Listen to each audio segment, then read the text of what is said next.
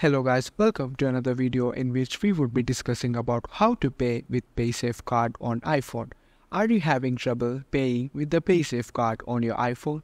Don't worry, in this video we'll help you find a solution for it. Just follow these easy steps.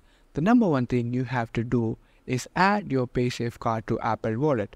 As you all know, you can't add any external cards other than debit or credit card, transit card, driver's license or state ID directly from the Apple Wallet itself. So to do that, you have to first install the app called Passcards from App Store. After installing, open it. You will see 4 options which says gift, loyalty, membership and all. Click on all and press add card.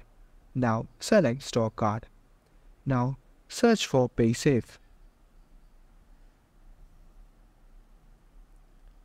Now, you can scan your card via the front camera or enter your details manually. After doing this, click on Save. Then, you'll see an icon which says Add to Apple Wallet.